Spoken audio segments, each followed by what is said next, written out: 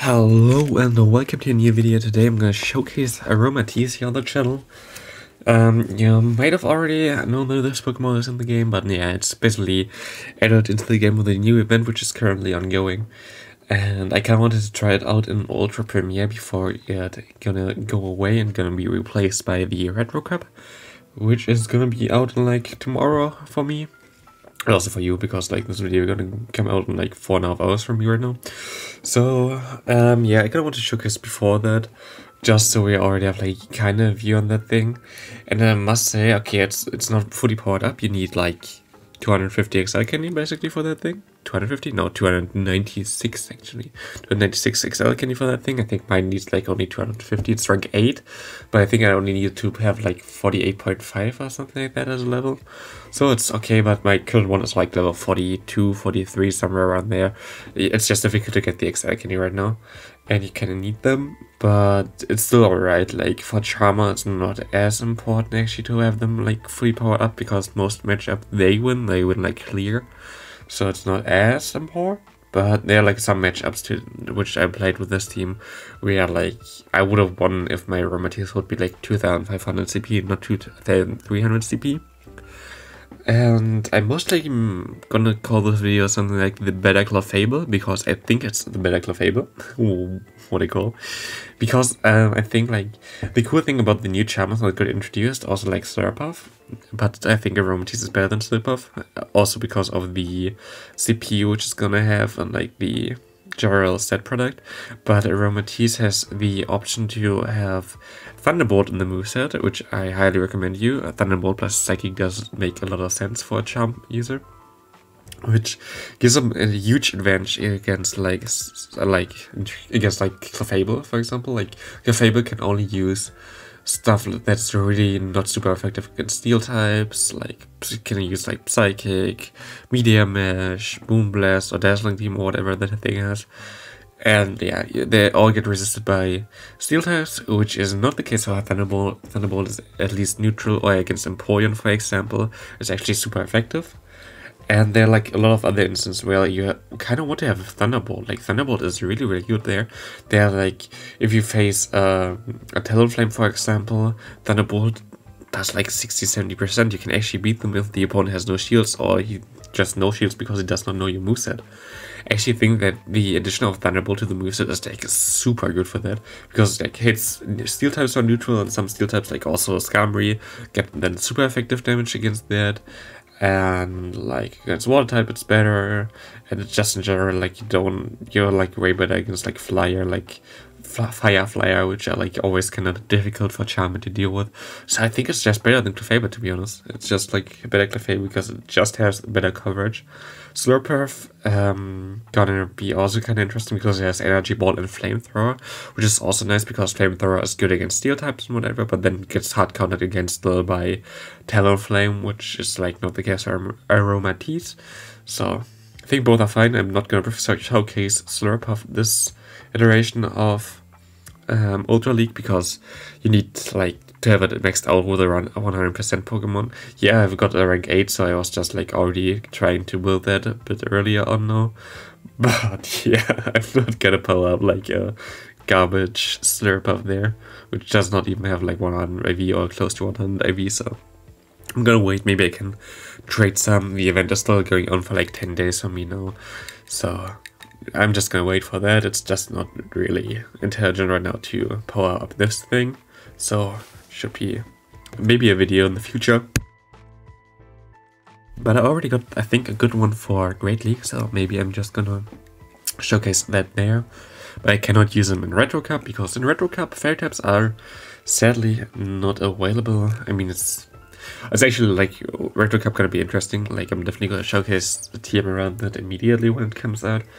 But yeah, like Retro Cup is, I think the idea behind Retro Cup is actually kind of stupid from Niantic. Like I like cups that are limited, like in typings and stuff like that, but not allowing types that got added into the game because something in the game was unbalanced or broken is just like stupid. I mean, Dark type got added because Psychic type was too broken. Steel type got added because Psychic type was too broken, and Fairy type got added because Dragon types were too broken. And like, it just doesn't really make sense to me that they just gonna have a cup where all the thing that got there for rebalancing is basically not allowed. It's just like, doesn't really make sense. Here we barely lose actually. Kinda unlucky. Gonna get to move right now. Here we need one more counter there. That's really unlucky, but it's fine. But yeah, Hurricane Cup is something that I'm kind of skeptical about. I think like stuff like Mew gonna be really good. Like of course every Dragon Breath user are gonna be like super strong there. But it's gonna be interesting. I have a team in mind that should be super decent. But we have to see. We have to see. I'm gonna showcase it on Tuesday. It's still at least with Elo, which is good. People actually care here. Also we have like the case of Jason against us, which is good for us because we can go for Thunderbolt and KO that thing. People might expect something that's a bit weaker or something like that, but here we're just winning against Jason. I have to stay in here, but I get a lot of damage on him, which is at least decent, but he farms me down, which is a good play from him. He has a Stunfisk. I have to go into my Goodra here because I can debuff him at least. I get some damage on him, and I need my SCAF for the 9-tails there, so like there I had no other play. And it's not a good matchup here as well, but at least I get to like Muddy Water kind of quick. And he has to Earthquake me, so guess that's the best deal. We don't get a debuff here. It's only 30% sadly. Still I think Kingdra is better than Goodra, but yeah, it's still okay. I actually like the Draco Media on Goodra. I had a lot of fun recently with that. I think that's my favorite moveset. You could argue of using Power Up Draco Media. So it would be also kind of nice, I think. Here we're gonna have still a really close matchup. We're gonna go for the Dragon. Of course, we need another Dragon after this. I have to no shield here. He goes for the Weather Ball. He still has some Pokemon on the back, so it's gonna be kind of difficult. We can try to counter here. I like SCAF. I got like a new build SCAF, which is like rank 10 or something for Ultra League now, which is kind of cool. And yeah, we won't be able to win this year. It was really close though. Yeah, he goes into Stunfisk. There's nothing really we can do here anymore. Both Pokemon had basically like 1 HP in a dream, but it's fine. Now against the next opponent, we have Aromatisse against Dragonite. Perfect matchup for us. We can just farm down. Okay, he goes into Gengar. I can go into my Goodra. Goodra against Gengar, like it's still a really decent matchup. Everything with Dragon Breath against Gengar is like really good because Gengar has not a lot of bulk and especially not a lot of HP, which is just like perfect for me because like with Dragon Burst, one turn move just really wrecks him. We can farm up a lot of energy here. He goes back into Dragonite. I try to get to the Draco Media in time, but he's gonna go through the move here, which is definitely smart. I tried to get to my move, but didn't work out. I can just farm him down. He goes into Toxicroak now. And the good thing here about this thing is I can just go into my SCAF, try to catch like a Sludge Bomb or anything like that. And I don't have to shield here. I can just like double shield my Aromatisse and win this match. And my opponent just gave up at that point. So he just gonna throw Sludge Bombs at me because it doesn't really matter for him what he throws. He always loses. So it's basically his way of giving up. It's kind of funny. Yeah, and he's also like some of those games were on my live stream and some were like outside my live stream. But yeah, he was also like in my chat there and said good game. So good game to my opponent there. We have Dragonite lead again, like of course really good. Empoleon, we have like our Save Stop and SCAF. We actually have to shield here, I think, do we? I should not shield here actually, yeah. For me, like either I get his shield here and get him like really low, or I can farm down with Goodra and try to Draco Media the Dragonite. And here just gonna shield. He's like right into farm down range for my Goodra. I think I can get there before he gets to 2. Gonna be interesting. But then I can just Draco him, and then I have my Aromatisse with 2 shields, which should be okay. Okay, he gets the 2 moves here. But I should be able to get to the Draco. Yep, perfectly fine. We can right to the Draco. I can Draco Media the Dragonite. I guess you're gonna no-shield this. Yep, and you have a Gengar in the back. Oh, this is still gonna be a really close match. Ooh. If we had like Aromatisse fully mixed out here, would have been definitely fine. But he goes for a Shadow Punch, which is of course the right bait. I tried to get to the Psychic because Psychic has a chance to debuff his defense, which would really help me in this case. I'm not gonna shield this, and now it's gonna be Goodra against this Gengar. Oh god, I don't know if he has already had 2 moves. And he wins with 1 HP in the dream. That's super close, but good game to my opponent here, like, that was really well played. Next opponent we have Aromatisse against Charizard. Of course, really, really bad. We go into our Snorlax this time around. We change the team a bit. That's also why I don't have like a team on the right side. I think I've played like 4 different teams around Aromatisse. So it's okay. Here we shield the Blast Burn. We can go for a Body Slam. We get like some damage on him, which is like really good. He has Wing Attack. I like Wing Attack on Charizard.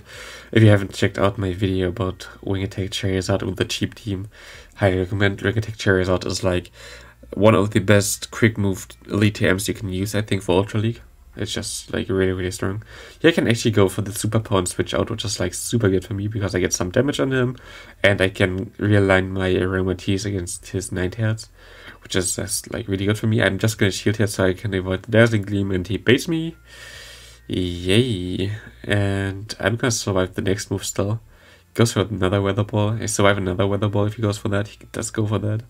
And I'm close to Thunderbolt here, and the Thunderbolt gonna be able to KO the Charizard, even though it was like, if it would be like at full health, it would also be like close to KOing that. So that's kind of nice. Now it depends what he has in the back. He has a Gengar in the back with a 1 shield. I have my Goodra. He goes, go for the Muddy Water. And if he no-shield this, like basically win. Yeah, he no-shields, we get the attack drop. Like there's nothing he can do anymore. If he tries to KO me here, have fun with that. He goes for Shadow Punch. Like I don't know why you bait me here. I think now he goes for like something bigger. He has Sludge Bomb, so he's basically at 0 energy. I can go into my Snorlax and lick him down. Good game here. Nothing he can do it. And into the next game, we have Aromatisse against Dragonite again, really good. Now we have Porygon 2 and Jellicent in the back. My opponent just let this lead go down and goes into Talonflame. And I'm just gonna go for the Thunderbolt here, just in case that he does not know that I have Thunderbolt. And he actually let it go. I go to my Jellicent, my opponent surrenders. People just don't know that he has a Thunderbolt. Like, take advantage of that before the thing gonna get common. So I think like Aromatisse is like super strong. I really like the Thunderbolt option there. Here I make a mistake. I should have went either into my Porygon right away or like try to swap out into my Jellicent or something like that. I don't know. My Jellicent has a Bubble here, so it's not as bad. Bubble and Bubble Beam. I can survive like a superpower. Yeah, when I played this team, I was like super unlucky with my Tri-Attack. Tri-Attack has a 50% chance to lower the attack and the defense of your opponent. I basically got that, I think, 1 out of 10 times. It was like super bad. I don't know why. Here has a Mug in the back, and actually you're just gonna stay in here. Like there's no reason for me to switch out. I have a Jellicent in the back, which is way worse against Mug here. Here he at least has to go for the Sludge Race to KO me. And I'm gonna shield here, and I can just try to farm him all the way down. The good thing about Mug is it's just not actually that bulky, and like Charm just chunks them a lot, and I get an extra move in here. I can just farm him all the way down this point. Get to the move against the Machamp. And I'm like in a super good spot, especially because I have my Jellicent in the back, and Machamp against Jellicent is just like such a bad matchup for Machamp. I just gonna switch out here, and I think he's gonna surrender. He's gonna surrender here and get game to my opponent. Next opponent we have... What do you have here? Aromatisse against Swampert. Not the best matchup. Yeah, it's like kind of neutral. I actually, if you play this team here, you actually don't have to win the lead. Because like Porygon is basically only bad against fighting types. And you still have your Jellicent, which is good against that. Here you're gonna catch the Earthquake. Gonna go for the Bubble Beam. I don't know, I think he actually gonna shield this, does he? Yeah, he shields the Bubble Beam, which is interesting. Goes into a Machamp? Like, what the hell? Swampert going to a Machamp against the Jellicent is like, seems kinda really sussy. I was gonna know shit if he had like, what's it called, Payback, like that would be crazy at this point, but I can just farm him down with my Bubble. He gonna go back into Swampert, I think, does he? Yeah, he goes back into Swampert. Do I shield here? I should have shielded, I think. He goes for the Earthquake, it's okay. But I think he has another fighter in the back.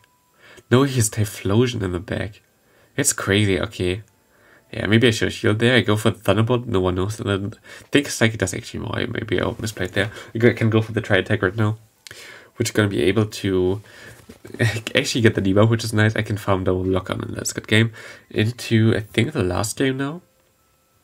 We have Aromatisse against Galvantula. a very interesting matchup. Actually, I'm most likely going to be live on Twitch, by the way, in like around 3 to 4 hours when this video is live, and I'm just going to try to win a game in Ultra Premier with Great League team. I don't think that's going to happen, but if you want to join me, there's like a link in the description for my Twitch.